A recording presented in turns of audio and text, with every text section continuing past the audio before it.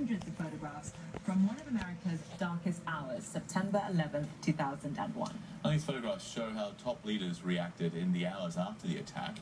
Brian Todd has this look inside the 9/11 bunker. Even for a man familiar with high stress, these never-before-seen photos show another level. Dick Cheney wrapping his mind around the unthinkable. It's the morning of September 11th, 2001.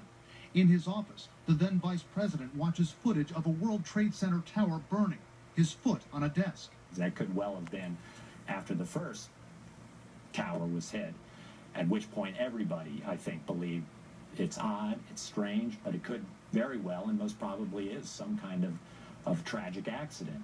Within minutes, the second tower is hit, and the Secret Service tells the vice president his office may not be a safe place. My agent all of a sudden materialized beside me and said, "Sir, we have to leave now." And he grabbed me and propelled me out of my office and down the hall into the underground shelter in the White House. Cheney is whisked to a place called the bunker, the president's emergency operations center.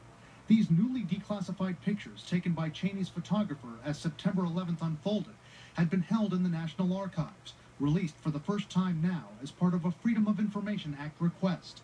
Inside the bunker, the body language illustrates the strain.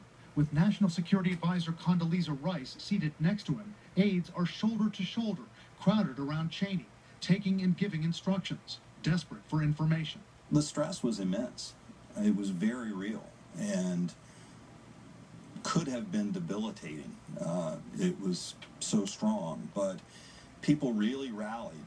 In those early moments captured in these images, Cheney and his aides are still unsure of where the fourth hijacked plane is. There was a possibility that there could be a decapitation strike. They'd gone after our financial centers, our military centers of power, and now we're coming after the political leadership as well. From inside that bunker, Cheney orders fighter jets to shoot down the fourth passenger plane, an operation that wouldn't be needed. Later, the president arrives and is seen consulting with Cheney. Perhaps even more stunning, for the first time, we see Cheney and his wife Lynn boarding their helicopter, Marine 2, on the White House lawn, flown to what for years had been called only an undisclosed location. We now know